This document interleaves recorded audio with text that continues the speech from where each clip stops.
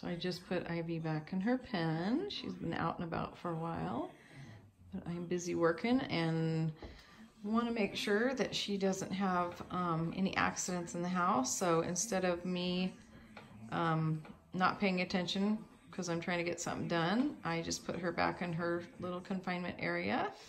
And that way if she has to go, she has an appropriate place to go. And that's what I recommend when you get your puppy home. If you can't actively watch your puppy because they have to pee, it seems like every 30 minutes at this age, you're busy or you have to leave the house, whatever the reason is that you can't actively watch your puppy, put them in their little containment area where they have a litter box, and then they have an appropriate place to relieve themselves if they need to.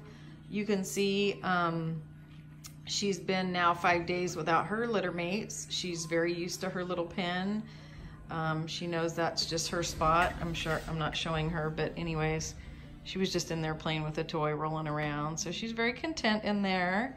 She's chewing on a toy, and that way she's got a safe place to be when I can't watch her, or if I have to leave the house or just even go outside. Right now I'm just sitting right here by her working, but she's contentedly playing in her pen, and that's kind of how it works. Some puppies, of course, take longer. She's settling in, doing really well after 5 days, and hopefully her family can just continue this. Some puppies have a little harder time and they're noisier for a longer amount of time.